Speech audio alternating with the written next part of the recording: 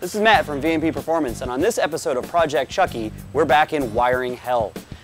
Because of you viewers suggesting that we do this, we're going to go ahead and toss a Transbrake relay setup and a two-step onto the vehicle to help combat some of our 60-foot issues that we were having last week when we were at the track. So we're going to show you how to install all these things, how to wire them, how to get them programmed, and get everything set up so we can get better 60-foot times and increase our reaction times on the starting line as well. So we don't have to leave off a foot brake, we can just let go of the button and watch Chucky sail off into the sunset. All right, so we've already removed our top panel here and we've unplugged the top connector to the PCM, which is the transmission harness. We're gonna hook up the Transbrake first, so we have to unwrap that harness and get to two wires. We're looking for shift solenoid B and shift solenoid C because we're gonna end up using the relays to cross those two signals when we need it to happen. So I'm gonna get this unwrapped and we're gonna tap into it.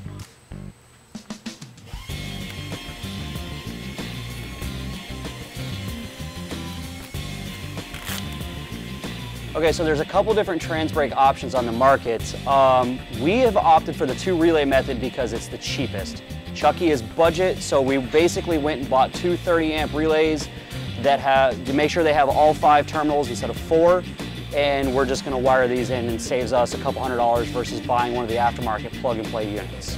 This is also something that anyone can do at home if you've got basically access to the wiring diagram. You're only hooking up 2 wires coming out of the PCM and then a power and ground and an activation switch. So it's pretty much anyone can do this, and we'll show you how. There's also no tuning required within reason. Certain torque converters in certain situations you'll need some tuning, but for a mostly stock car there's no tuning required for this option.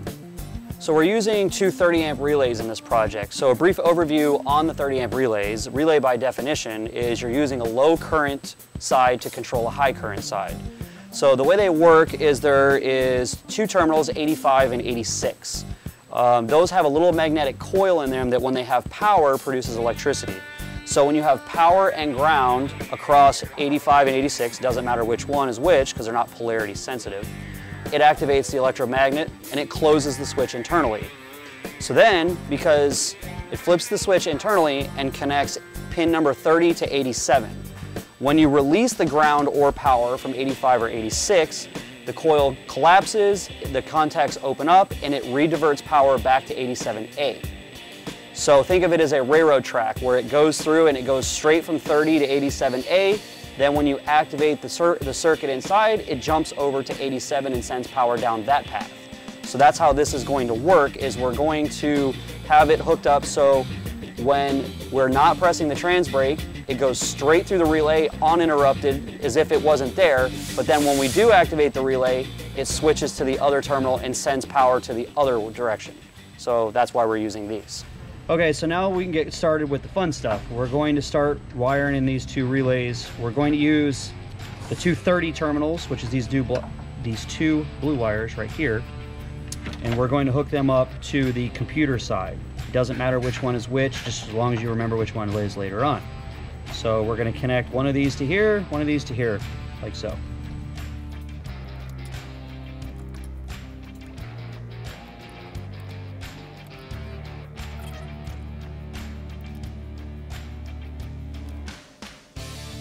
I solder everything that is important.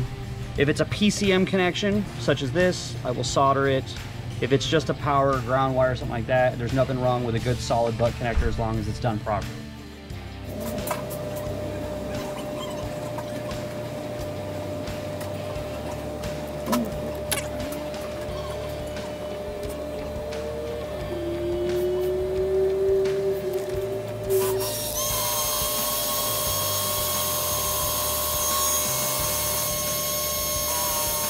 Okay, so this part gets a little complicated, so we're going to go inside to our on-site electrical expert. He's going to explain exactly how all this works. Thanks, Matt. Hi, I'm Professor K, and I'm going to show you how to do the 3 easy steps to understanding what they're doing out there.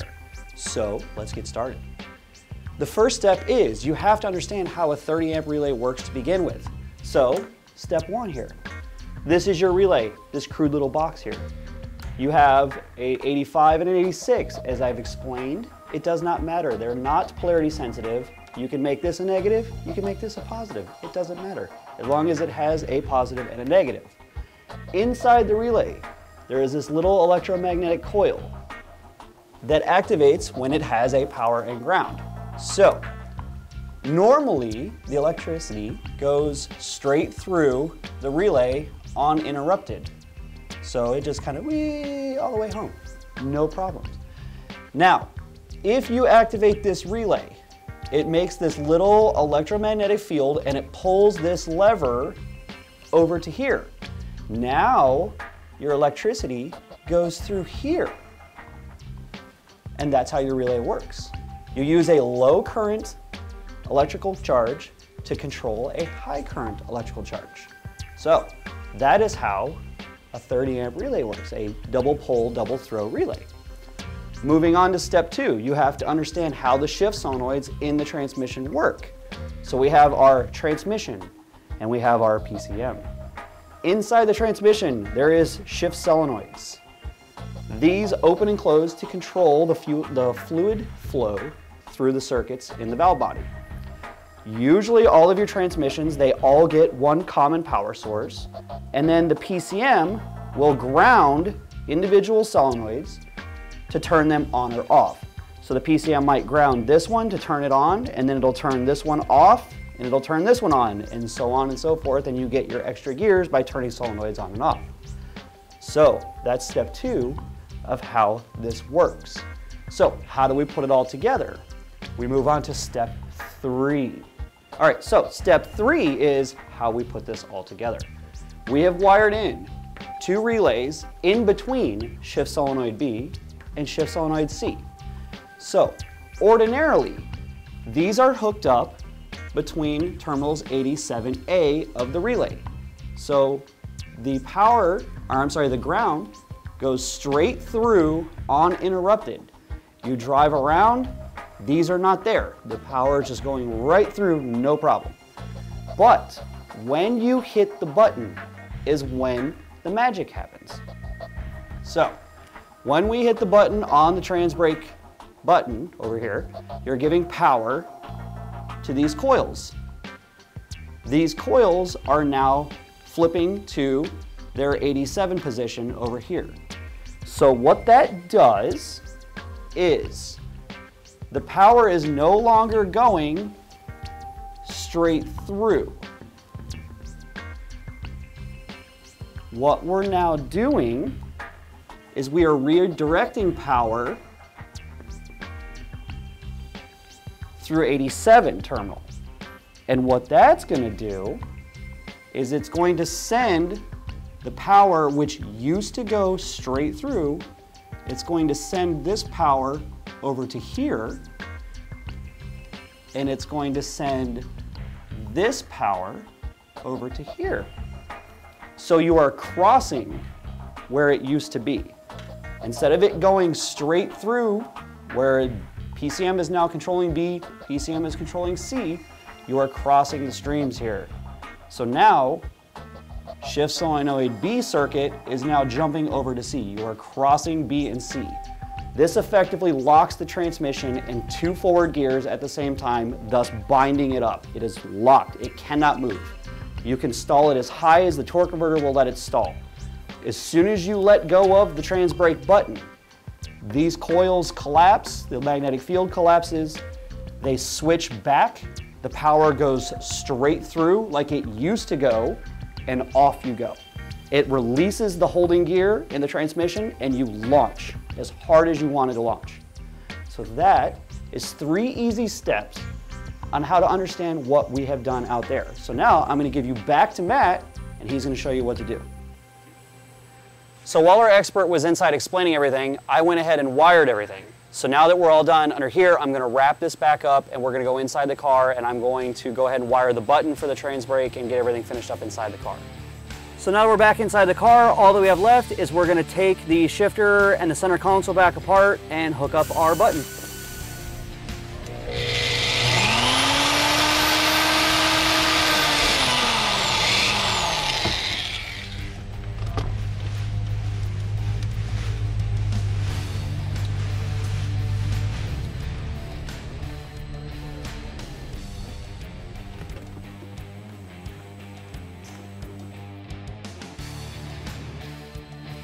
All right, so we're all finished up here. There's multiple ways that you can run the switch. Motion Raceworks makes a button that mounts on the steering wheel. You can mount a button up here on the dash. What we chose to do is I chose to do a cord with a handheld button like this. The reason I did this is because with driving it on the street, you can tuck this thing away over in the center console, you can close the lid, and you don't have to worry about accidentally hitting it while you're driving on the street. When you get to the track, you can open this, pull this out, and basically run it through this little channel here, close this, and you can have your Transbrake. And you just hold on to it on the starting line, let go to launch. So, but any way you want to run it is up to you. In the meantime, join us next episode while we install and wire the N2MB watt box to go along with the Transbrake harness. And remember to like, share, and subscribe to see future content about Project Chucky and other VMP projects.